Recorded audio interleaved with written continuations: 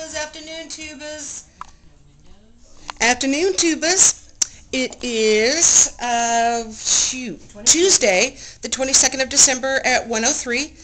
Ashley and I have to set up our cooking tables out here because we have a 1940s house and a 1940 size kitchen. It's filled with baking stuff. A lot of you have asked, what do we have for traditions and you'd like to see us cook.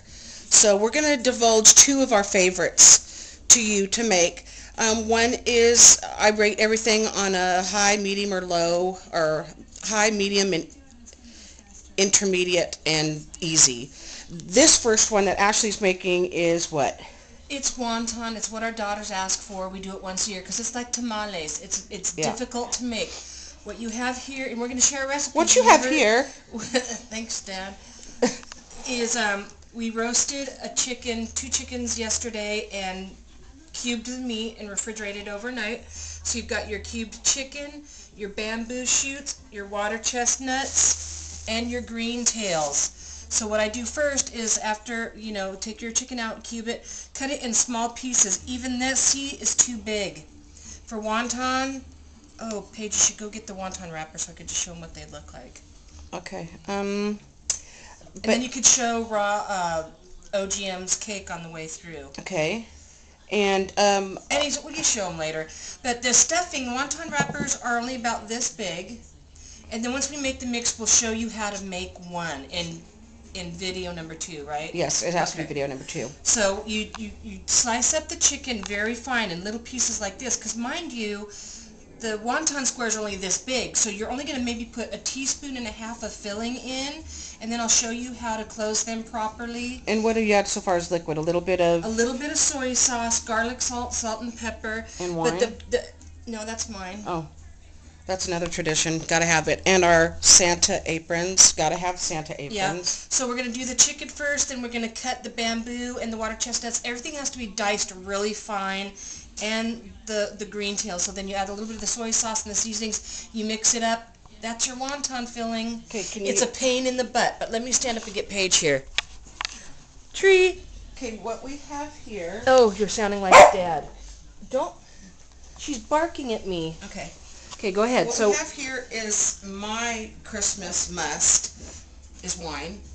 Okay. Okay. Because we have about 50 people coming over Thursday morning because we celebrate and open gifts on Christmas Eve and get that out of the way so we can celebrate the reason for the season on Christmas Day, which is the birth of Jesus Christ. Amen. Praise Jesus. Praise Jesus. We're going to make some hot, spicy balls. And if you do them right, our balls in your mouth will be really good. What you do, very simple recipe. Everybody will rave. They'll want the recipe. Do you want me to get you a cookie tin? For what? Putting the balls in? Yeah. Are you going to put them in there? Okay. Okay. You start out with, I'm doubling the recipe. So if you want to just do it because you have a small family, it's 1 pound of hot Jimmy Dean sausage. Hot. Hot. It has to be hot. And one of these is a pound exactly. So we're doubling the recipe, so I have 2. You take a pound of Jimmy Dean. You kind of work with your fingers. Make sure you have clean hands, clean nails, because that's disgusting. Yeah. A clean work environment. 1 pound of hot Jimmy Dean sausage. Garlic salt to taste, not too much, because the sausage is really greasy. Okay. 10 ounces. Again, so this is single. 10 ounces of cheddar cheese goes in with the crumbled sausage. If you're doubling it, that would make it 20 ounces. Okay. Single again. 3 cups of Bisquick.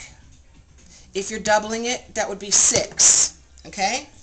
So you mix. But you're only using the powder. You're not mixing it for pancakes. Don't mix the pancake with the water. It's just the powdered substance. It's here. So 1 pound of Jimmy Dean sausage. Hot. Hot. 10 ounces of cheddar cheese. 3 cups of Bisquick. Bisquick. Knead them all together. Mix it up together. Roll them in whatever size you want.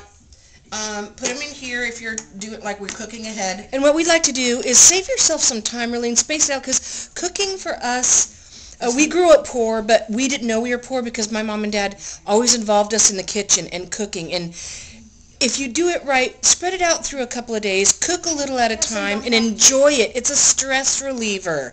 Have fun with it. Okay, you know you're going to make a big mistake if you mix the Bisquick with water. Don't do it. Powder only. Okay, so anyways, you mix it together, roll it in the size meatballs you want. If you have a lot of people, you might want to make them smaller and put out some toothpicks so they could just skewer them. And then you put them in here and they can rest overnight, or you could cook them immediately in a 350-degree oven for 30 minutes. If you like them to go a little bit longer, and you don't cook the sausage, you roll Everything's like regular raw. meatballs, okay? And then 350 for 30 minutes, and you're good to go. Everybody will want your recipe. It's really easy. It's a Christmas tradition. You can add them. What we like to do some years is put them in barbecue sauce with a little bit of cayenne pepper to really kick it up with the hot sausage. Everybody will love it. So there you go. Really easy, spicy hot meatballs. And our wontons. Video number 2 will be showing the product and how to do it, put it together, and how to put it together and how to cook it. And then cookies. And then then we still got to do our spinach dip and our artichoke heart dip. That would be video number 2. And then video number 3 are cookies. So hang on. Peace out. I don't know how to do it, Paige. Okay. Peace out. Name your poison. 2 and 2. Come back and cook with us. Come back and cook with us. Cook with us. Paige and Ashley. Merry Christmas!